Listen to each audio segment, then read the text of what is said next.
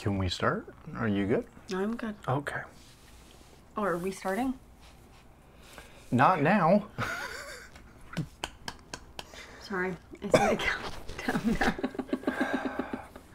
We're just going to restart that countdown. Sorry. 3, 2, 1. 1. I'm good. Are you sure? Okay. I don't know. Sure. I'll be good.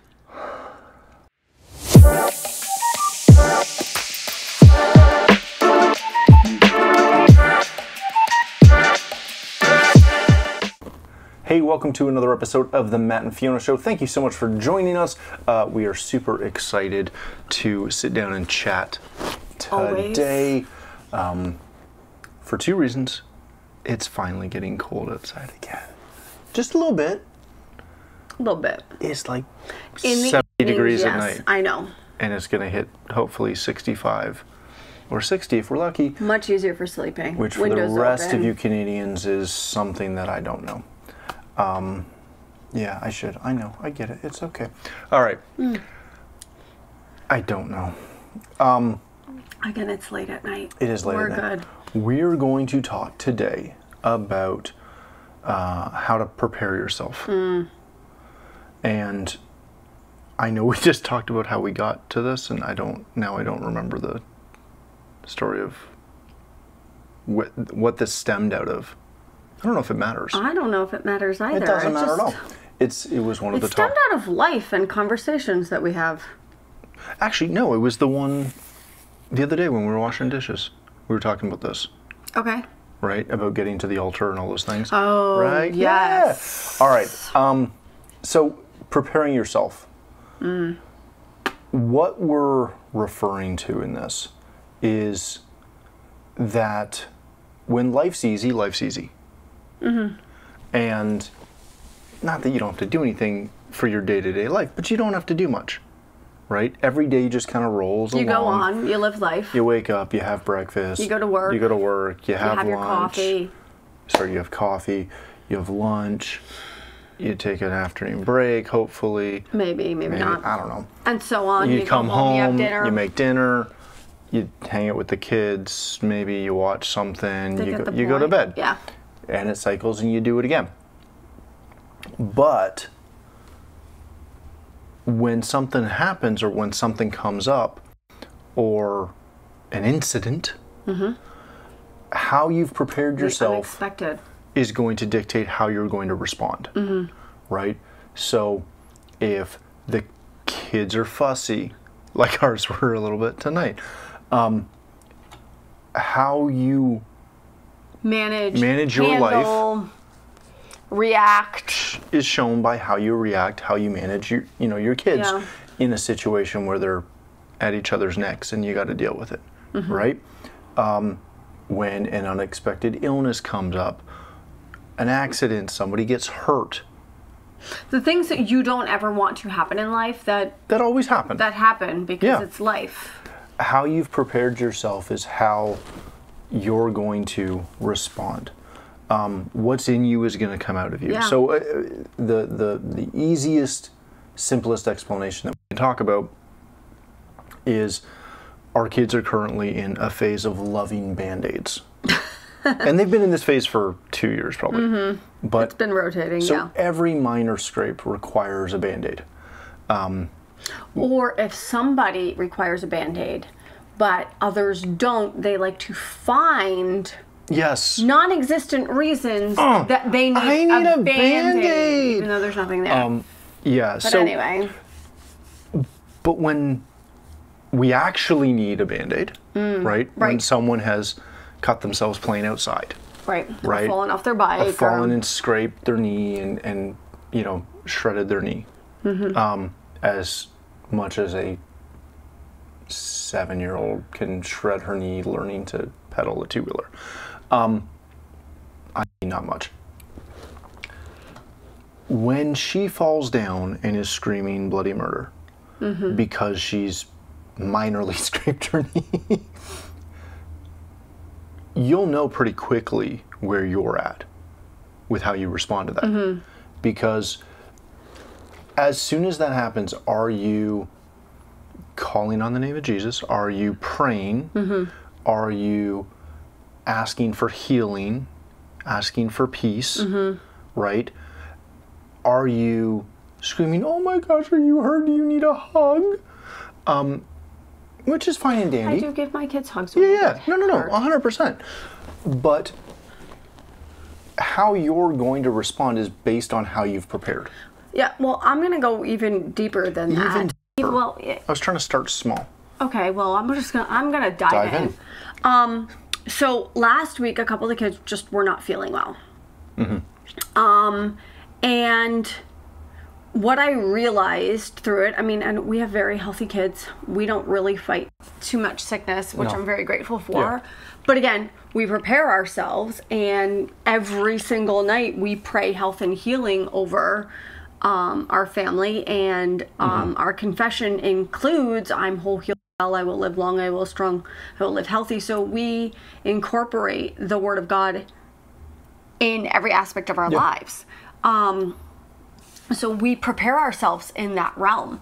But, last week when they weren't feeling well, and I guess one of them the week before, that kind of spread. But, what I noticed is there's multiple things that can occur in that situation. Mm-hmm. One, I can be like, okay, well, I know the word, and that's what I'm going to focus on, and I'm going to pray over my kids, which I did. I mean, I didn't get a lot of sleep last night, but instead of staying up and worrying, because I was up and then would try to go to sleep and then back up, I sat there and just prayed over my kids, laid hands. Mm-hmm. You were sleeping a lot, but that's okay. Yes, I was.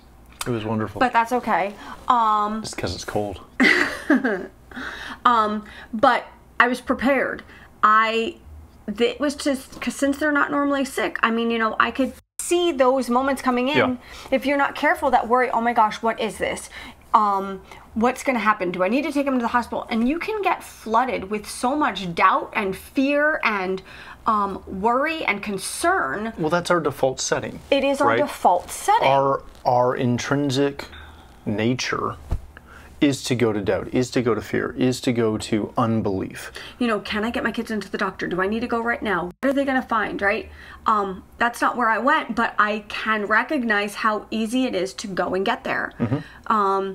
But because of what we prepare ourselves. We know the scriptures, we know the word, and we know that when something comes up, we're going to handle it with the word.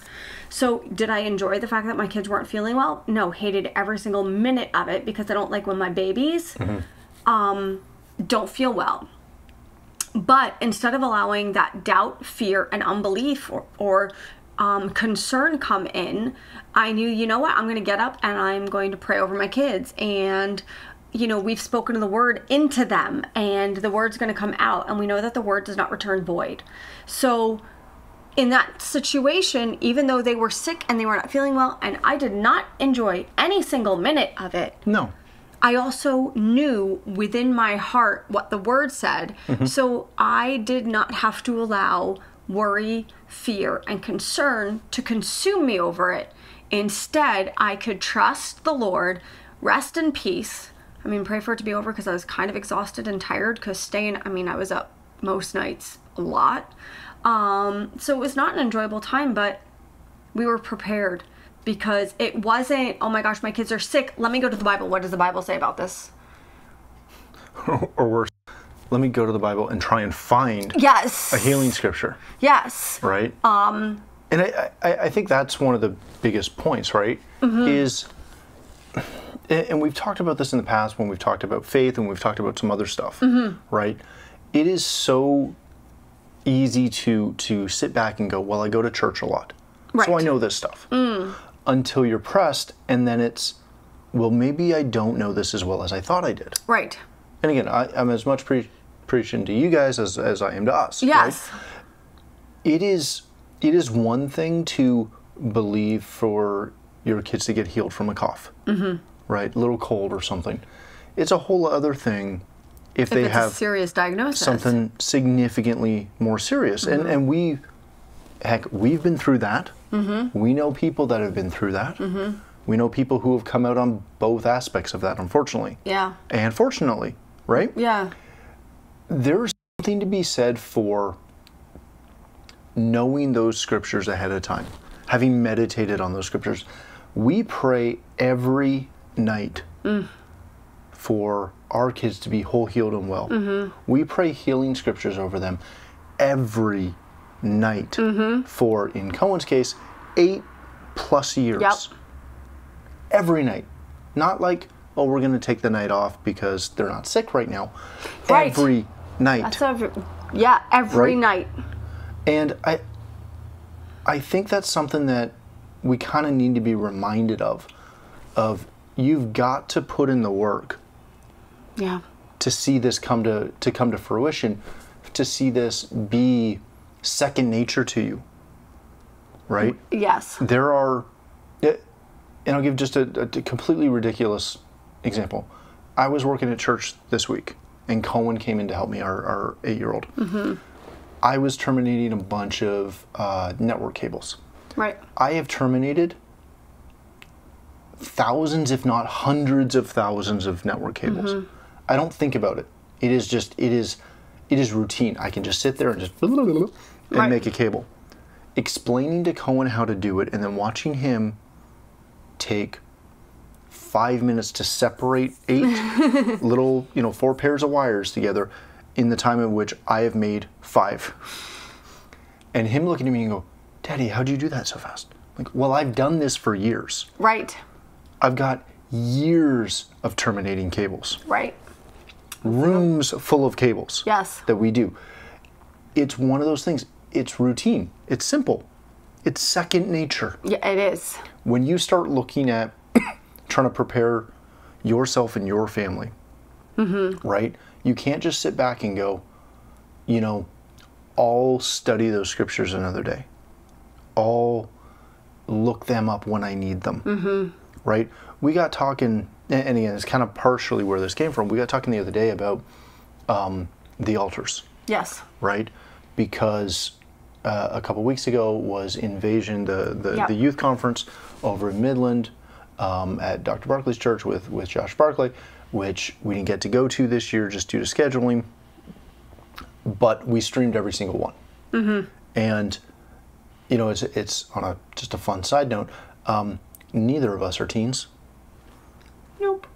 Like, we are far from that. Our kids are not yet teens, and yet we still streamed it. We still watched it. And we got something out of every single service, and so did my kids. But it was so great to watch a bunch of teenagers.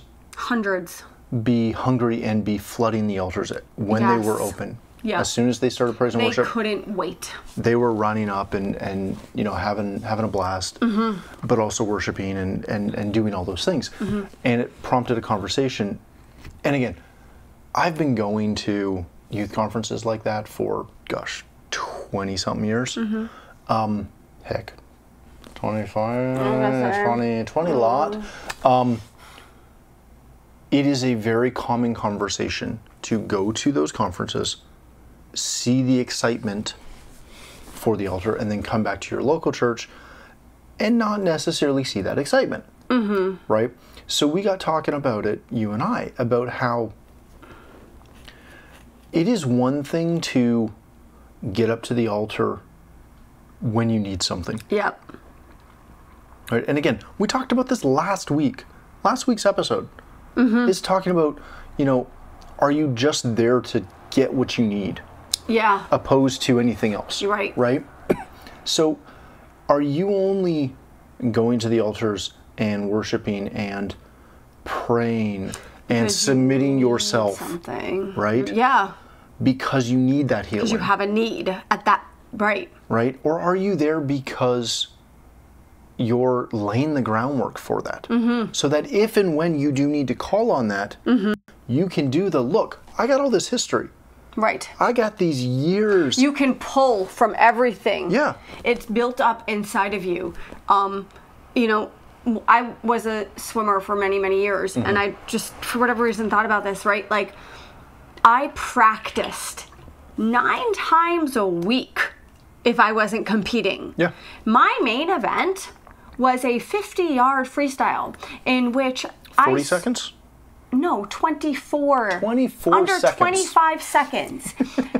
My main race, so I do the 50 free and the 100 free for whoever cares or knows what that is. But my 50 free, I mean, I did others, but my 50 free was under 25 seconds, and my 100 free was under a minute, under 56 seconds. But 9 practices a week. Yep. Each practice was 2 hours. That does not include dry land exercises and weightlifting. And all that practice, all that time, so that I could swim and improve my 50-yard freestyle, which was sub 25 seconds. By 100th of a second? Right? Like that's how you're counting improvements. Yes. But why is something so neutral as swimming, which I really enjoyed, and which I then went on and coached and did a whole bunch of, so it was a big portion of my life, but 9 practices a week at times. If I was competing, there were still 8 practices a week. 7 to 8 practices a week. I would ski 5 days a week practicing for a 1.5-minute run. So this is when I was in high school and still had schoolwork. Yeah. So still had schoolwork and homework. This was in addition to my work. And for swimming for an event that was, let's take all my events together, less than 10 minutes of time. I mean, and that is a lot of time because I was more of a sprinter. But 9 practices a week. You know, but yet, yeah, we don't think that there's a need to prepare ourselves for life's battles. Life's moments. We're very lazy. We're very lazy. But it is one of those things of, you know, it is so simple to take the time to prepare. It is so simple to get up to the altar during praise and worship, right? Oh my gosh, just go, get up there. But if your altars are open at your church, go. But tell me there's not something that you could be up there for. Right. Right? For every person that's ever told me that they're believing for a healing, believing for finances, believing for a family member. Yeah, believing for a kid to come back to church, believing for whatever. And yet, fill in the blank. We can, and again, we see this because, one, I've been, a pastor's kid for your entire stinking life. And if you think that we don't notice things, we do. But I've been heavily involved in our local church. Plus, I've traveled through maybe not 100 churches, but pretty darn close. Yeah. Over the years with pastor and with some of the other ministries that I've traveled with. Every time I hear someone bemoan something that they are quote unquote believing for, and then you ask them how often they show up to church. How often do they read their Bible? How often do they get into their Bible? How often do they pray? Yeah. And the religious people will tell you all the time. And then you can tell kind of by their actions where that level sits. But most people, most church members, most Christians are like, well, it's hard for me to come to midweek service because I work, as if no one else works. Yeah. It's hard for me to come on Saturday night for prayer because, well, I'm just exhausted. I'm just tired. I was working around the yard all day. And I need to... Because no one else has a yard. And I need to get up for church on Sunday morning, and... But you look at the, This is not a pick on people It's totally a pick on people thing. Go, I'm telling you. This is there's so much more for you. The next service you have, go look at your altars. Go look at the people that whine to you in the halls before and after service about whatever thing they need. Where are they? And look at where they are. Some of them are up there. Most of them are not. Most of the people, and heck, just look at yourself. Most people, and I will happily tell on myself, I am very rarely at the altar. typically because you're I'm playing on it. You're playing drums. If we're in our church, I'm playing drums. But when we go to conferences, and I'll tell you right now, I don't like going up. I don't like that. It's not enjoyable for me. Well, but I also know that's where I need to be. Right. Right? Yeah. And sometimes it'll take me a song to get up there, but I always get up there. And I just want to wrap this up and encourage you, since I've been so encouraging this entire time. Take a look at what you're asking God for and reflect back on what you're doing to prepare yourself to receive that and to know how to deal with that. Because we're all asking God for, specific things. We all have stuff we're working on, right? And even if you're not, you should be. Even if you're, well, yeah, you should be. That is a great point. But even if there's nothing pressing right now and your life is white picket fences and roses, hallelujah, thank you, Jesus, still get up there and prepare so that whatever may come, because this is still life and we live on this earth, prepare yourself for whatever may come. Do it to set an example. Yes. Go be a support system for somebody else. Grab somebody else and bring them up there that's struggling. Yeah. Right? It's easy peasy. And we had this conversation again, talking about all that, I have now found out that whenever I can be, and again, I'm up on praise and worship now too, but whenever I can be, I'm up at that altar. And you know what? It took a lot in me to get to a point where I can fight past myself to get myself up there. I like the back row, and that's where I sit most of the time, due to kids and other things. But I am a back row. Keep me out of the limelight. Yes, don't want to be there. And you want to know what? To break through myself, I had to fight hard because I had to forget about everybody else and realize that it has nothing to do with anybody else. I had to get over the fact that, oh my gosh, what are these people's eyes doing on me? Who's looking at me? I don't stinking care anymore. And I had to grow past that. And I had to fight past it. And anybody who thinks that it wasn't a fight for me, well, then they just really... That's on you. Yeah, it doesn't matter. But for anybody who they find that is tricky because they're like, oh man, but what are people looking at me? What if I'm not supposed to be up there? Am I in somebody's spot? Get over it. Get up to the altar.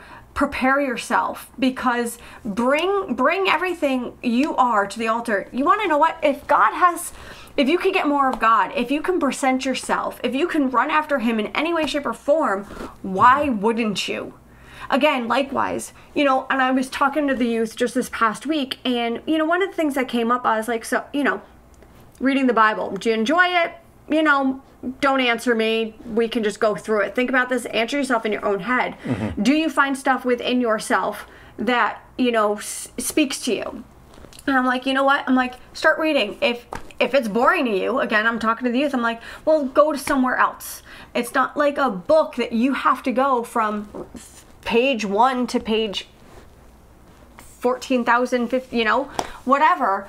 But stop, open up the next book. Just keep digging until all of a sudden that word becomes alive to you. And if you keep digging, dig deep. But if you keep digging, you're going to find what you need, and you're going to be able to start preparing yourself. So get up to the altar, open that Bible, talk to God. You know what? And not only when you need something, but just thank him for who he is and all he's done for you. Well, and when you find something, write it down. Yes. Right? Like we both have notes, and we also have shared notes. Yes. Of some of our scriptures that we're standing on, some of the things we're believing for. All of that stuff. Stuff that sticks out to us. Because as great as we are, and oh, got him. Mosquitoes are bad this year. What? Oh, there's another one? Okay. My grandmother, Nana. Nana was awesome. But she had one of those big old Bibles that she carried around everywhere. And in that Bible, in the back, in her beautiful cursive writing. Oh, yeah. Which no one could read if you couldn't read cursive. She had pages upon pages of prayers for healing, prayers for salvation, prayers for increase, prayers for peace, verses upon verses. So that the second that somebody needed something, yes, she could grab her Bible, she could flip it open and find it. Because it's one thing to have it deep inside, right? But again, back to like my network example. I have done hundreds of thousands of connections. Right. And I still keep a little cheat sheet. Right. Because sometimes I blank. And you just need... And I just need the quick, like... Right. Right. And every time I do that, and I've got little notes with it, right? Because there's specific color codes for different things, and there's ways you do it for different situations, right? And I've got a little cheat. And I show it to every tech I train. Right. Showed it to Cohen. Right? So that when you need it, even if you don't think about it up here, even though you've drilled it into your head, you can find it. Right? Prepare yourself. And part of being prepared is realizing that your phone may not always work. Your Bible app may not always work. You may not always have your Bible right on We just spent 3 days, a couple weeks ago, camping. And supposedly there was service. We got no service. There was no service. We were cut off. Which... was great. But yes. But it is one of those things of, if you're going to prepare yourself, if you're going to be ready for what may come, right? You got to have this. It takes work, and you have to write it down. You got to put it somewhere. Yeah. Because you're gonna forget. I will just. And I'm leaving you with that. And I'm gonna leave one last thing. I knew you would. Have to get the last word in. Yeah, no, I know. Not really. Going back for a short episode. Okay, we're almost done. Going back to my swimming, when I mentioned that I practiced 9 times a week, when I did get that better time, it didn't mean all of a sudden I eased up on my practice. I actually went at it harder. Yeah. So just because we have a victory, or just because we overcome something, or just because we get over that bump, doesn't mean, all right, I got this. You still got to put the work in. We're good. Yeah, put the work in. Keep fighting. And keep getting stronger and stronger and stronger. It's like the guys that work out, right? Like me. They can get all jacked and shredded. The second they stop, yes, it's gone. Maybe not completely. So, don't lose it. Don't lose it. Keep building. Keep strengthening. Like, this is a race. We're in a race right now. Yep. Sorry, I got a bit. Yeah, mosquito. Yep. But we're in a race, right? And do not grow weary in well doing. Just gonna go back to that one, and press onward to the prize of the upward calling of Jesus Christ. And with that, my time is up. It was behind the timer. You couldn't see the countdown. We're going to wrap it there. Thank you so much for joining us. If you'd like to subscribe or share it, you can do that at The Matt and Fiona Show on most social platforms. But again, thank you so much for watching. Please share this with your friends. We are trying to boost our engagement. And encourage others. This whole show is encouragement. Go team. I don't know. Sure. I don't know. Okay. Thanks again for watching. We appreciate it. Hopefully you got something out of this. If you'd like to connect with us, again, you can find us on most social platforms at The Matt and Fiona Show, mattfiona.com, when we finish that site.